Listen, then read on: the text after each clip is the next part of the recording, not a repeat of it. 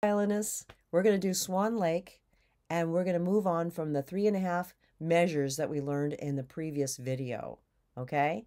And we're going to try and do the same thing.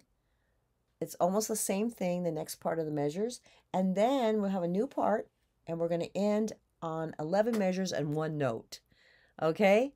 So we're breaking it up, so make it a little simpler. All right, so let's go ahead and make sure you're in tune. So get your violin out and play the A string, E, D, and G.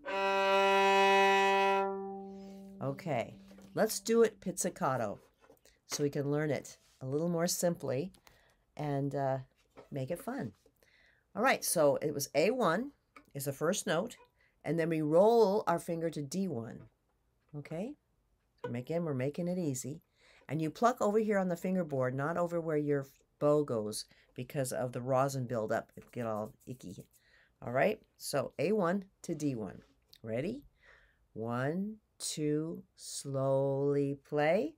A1, roll to D1, 2, 3, A, D1, D3, A1, D3, A1, roll to D1, 3, 1, reach over to G3, D3, D1.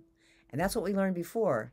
So the next part is exactly, except we added A, as the first part. So play A, open A, D3, 2, A1, roll to D1, 2, 3, A, 1, D3, A1, D3, A1, roll to D1, 3, 1, reach over to G3, D3, 1.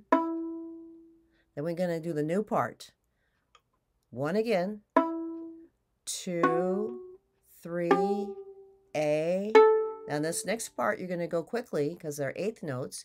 You're going to go 1, and then 2 is going to be close to the 1. Then regular 3.